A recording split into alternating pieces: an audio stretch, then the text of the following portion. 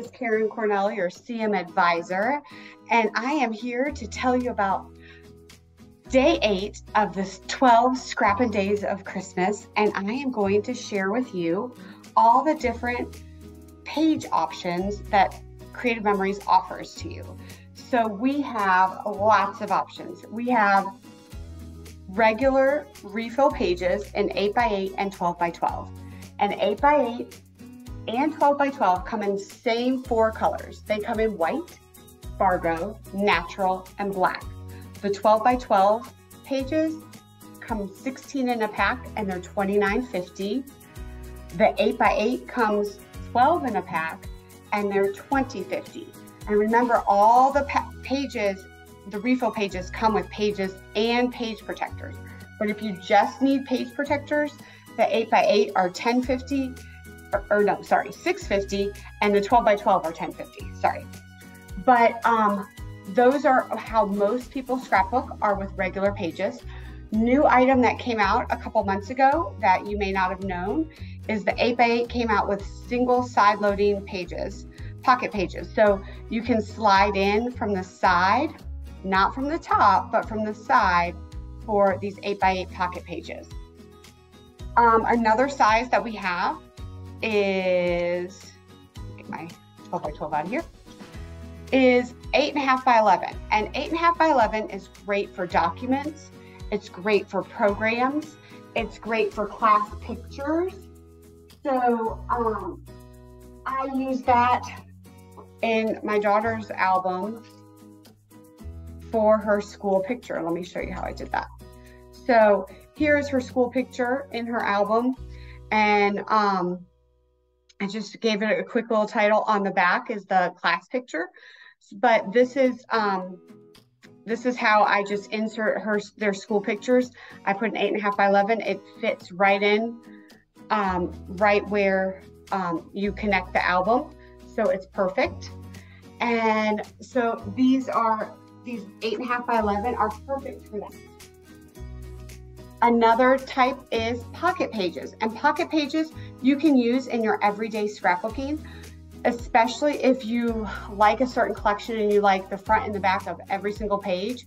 This is perfect because you can use the front, and if you're a really good planner, you can use the back of that paper by just sliding out this cardstock. Every pocket page comes with this cardstock. This is photo safe cardstock. It's thicker than our 60-pound regular cardstock, but I use this for journal boxes, stuff like that. Especially those, you know, oops, I messed up my journaling and now I need to make a journal box. And I know that's never happened to any of you, never. But wink, wink, right? So these are great for also just sliding in stuff. Like if you have children and you have their artwork or their, you know, report card or anything, you can slide it in. Here, I did do a green cardstock in the background just to make it coordinate with the other page. And I did attach these, but in other pages, I just slid them in and put a whole bunch in there. And it was fine because I can pull it out and look at it and do what I want with it. But this way, I can see her artwork. I can slide it in and out. And I just love how easy it is to use slide-in pages in an album. And I love how with Creative Memories, you can interchange all of the pages, which is really great because they have all the same GPing is all in the same spot. So the last type of page they have is multi-pocket pages. And multi-pocket pages are great when you have a lot of pictures from an event and you just don't want to scrapbook every single picture, but you want them in your album. This is great for this, but I don't like how this is clear on the sides, and I don't like how flimsy it is. So what I do is I take a piece of cardboard that you get in all of Creative Memories stuff comes with cardboard, and then you are going to get an X-Acto knife, and I keep my X-Acto knife in my personal trimmer inside here where it's safe. I don't want to keep it in my tool bag or anything because this blade, I don't have a cover for it, and this blade is very, very sharp, and it can hurt you. So, and I've seen it hurt somebody, so it was bad. So anyway, so you're gonna take this and you're going to make little cuts at the top, and you're gonna cut it until you can get cut through. And you're gonna make sure you can cut through with your multi-purpose tool, just like that. And then you're gonna do the same thing over here. And you're just gonna you're gonna cut it. And then you're gonna take your multi-purpose tool and make sure it's all open. Then you're gonna cut some cardstock. And you're gonna cut your cardstock using your straight trimmer. And you can do cardstock, you can do designer paper, you can do something else that I'm going to show you later. But cardstock is the easiest because it's the thickest, but it's still easy to maneuver. So this side is the 5/8 and this side is a 1/2 inch, but it's a 1/2 inch plus when you, a little bit further than a 1/2 inch. Not all the way, but just I call it a 1/2 inch plus. So, and then you just slide it in. See how easy that is? Then you just slide this in. But that gives you a little bit more stability. Now, these white pieces of cardstock are photo safe. Save them, use them for journal boxes, use them for, you know, helping with labeling with photos or whatever. It's totally fine to use these. Do not throw them away. Find a use for them. I use them, like I'll write 4x6 photo, or I'll cut it 4x4 so I can help with placement of photos sometimes. So that helps. But these are great for that as well.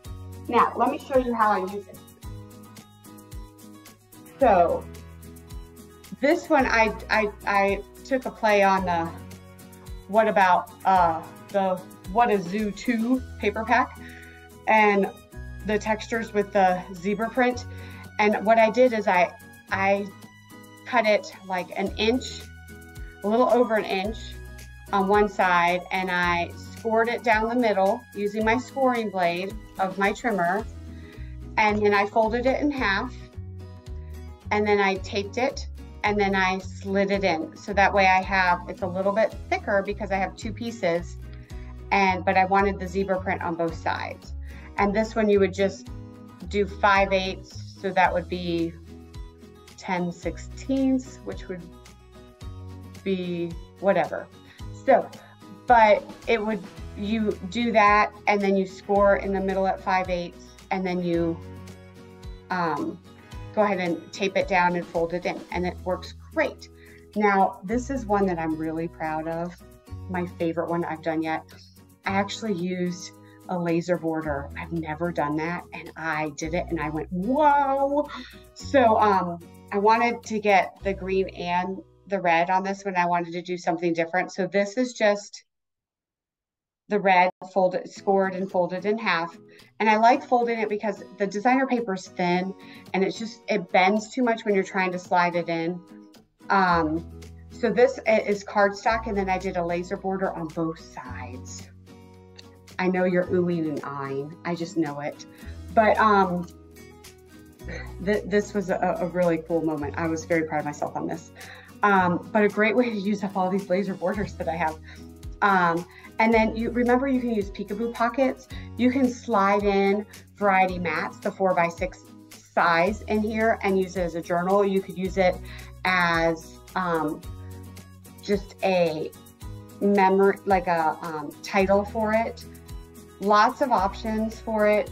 Just use these. The multi-purpose, multi-pocket pages, it's really hard to say a lot, are really fun. Like here, I used just a variety mat on here, and I did the lights here.